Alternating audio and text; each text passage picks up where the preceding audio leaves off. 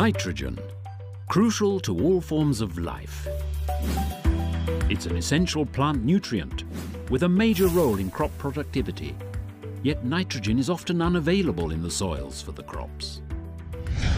As a result, the world's farmers apply up to 112 million tons of nitrogen fertilizers each year. Fertilizers with an estimated cost of $41 billion.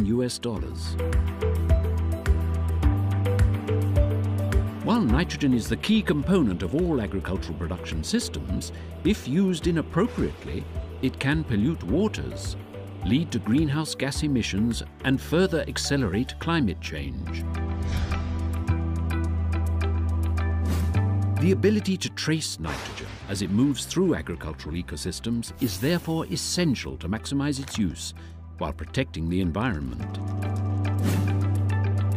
Nitrogen-15, a stable isotope of nitrogen, is such an ideal tracer. It can be easily measured in soils, plants, water and air, both in the laboratory and in nature. The joint FAO-IAEA Division of Nuclear Techniques in Food and Agriculture assists member states globally in the use of nitrogen-15, introducing methods to trace the fate of nitrogen fertilizers in soils, plants and the environment to ensure that agricultural practices are environmentally sustainable. Quantify the efficiency with which plants use the applied nitrogen fertilizer so that farmers can minimize the quantity they apply.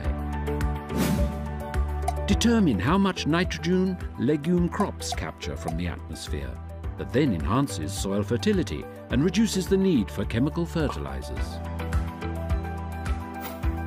Only through improved agricultural management practices will it be possible to reap the full benefits of this valuable nutrient resource, curtail its negative impact on the environment, and ensure global food security.